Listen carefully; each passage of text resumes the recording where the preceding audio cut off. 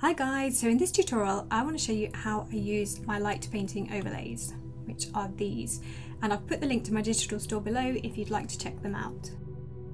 So this was an image that I took recently at one of our workshops, Sealed Lips with Enchanted Evermore, and this is pretty much my done edit, but I want to try adding a light painting overlay just to finish off and add a bit of texture and interest and light and colour.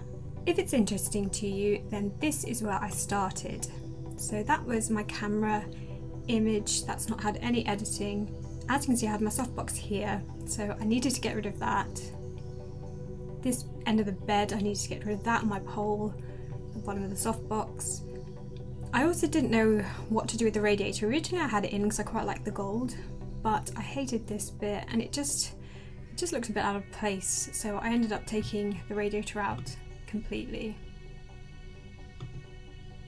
I also found this a little bit distracting. I did think about moving it, but in the end I didn't, because I just didn't know where to put it if I took it away. So I went with that, but it does slightly annoy me. That bit of the dress was annoying, so I fixed that. And then I just played a lot. So I played a lot with shapes in my image, liquefy, expansion, and then I did a lot of colour grading because I just wanted to get away from that yellow gold. I wanted to get more of a sort of sophisticated, interesting colour grade to this image, so I did spend a lot of time playing with colour. By the way guys, I do now have a full editing course out where I show my core editing process step by step. So if you'd like to edit in the way I do, I'll be showing you step by step how to do it in that course, so I'll put the link to that as well below. And if you've got any questions, do contact me on social media, rrphotographic. So I'm pretty happy with this and I've got it to a point where I like it, but I just want to try a light overlay. I know a lot of photographers use texture in their images, but I've never really got on with texture and I rarely ever use a texture. But I suppose I use my light painting overlays just as a final touch to add essentially a bit of texture, a bit of interest in the background. So this one is ballet shoes, so what I'm going to do is just pull this across.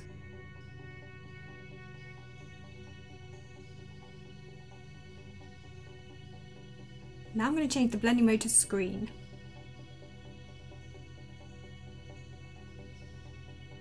So straight away I'm going to bring the opacity down a little bit, then I can kind of see more what I'm doing and it's a bit more subtle.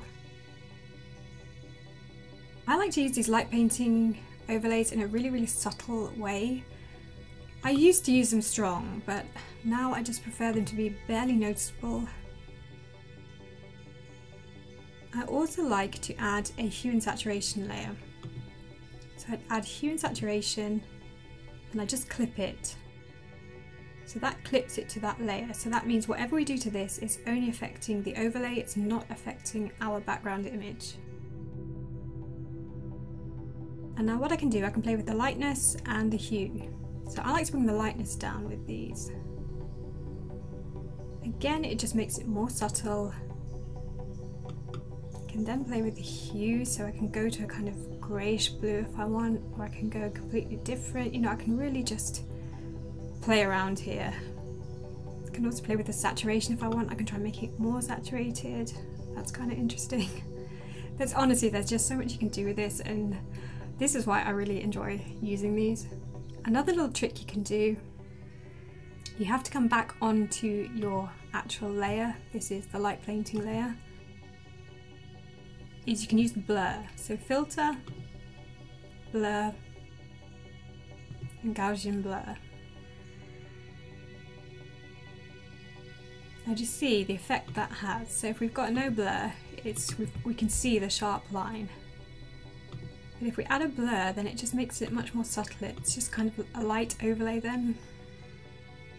And it just looks like a sort of ray of light, and that's another way that I like to use these, just really subtly. I don't know what I prefer here. I do quite like the line because I just like the shape it creates. And I use these a lot to kind of bring my viewer's eye into my model. You see how much that's framing her? And I like that, I think it really works. Another thing you can do is create a mask. We need a black brush on a white mask. Then bring the opacity down. And I'm going to resize my brush, and I can just take out sort of the really harsh edge a little bit. So that's another way to do it. If you don't want to do the blur, you can just soften that harsh edge.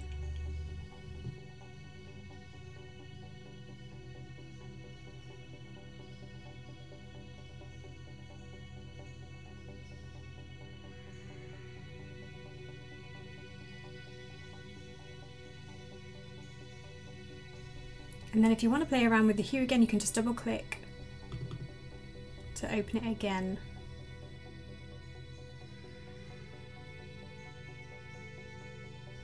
I really don't know what I like with this image. This is why editing takes me so long, because I just play and play and play around and I can never work out what I like best.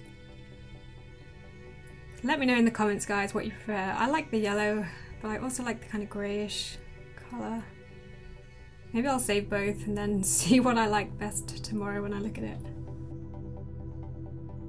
I think the pink's too much, but then again, maybe with the saturation down, maybe I like the pink. Oh, decisions. I quite like that. I like that overall better, but I like the yellow. I find that more interesting up there. I think I'm probably going to go with that one, but don't hold me to that.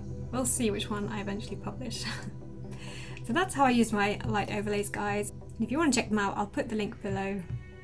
There's all sorts, they come in all different colours, and they're really, really versatile.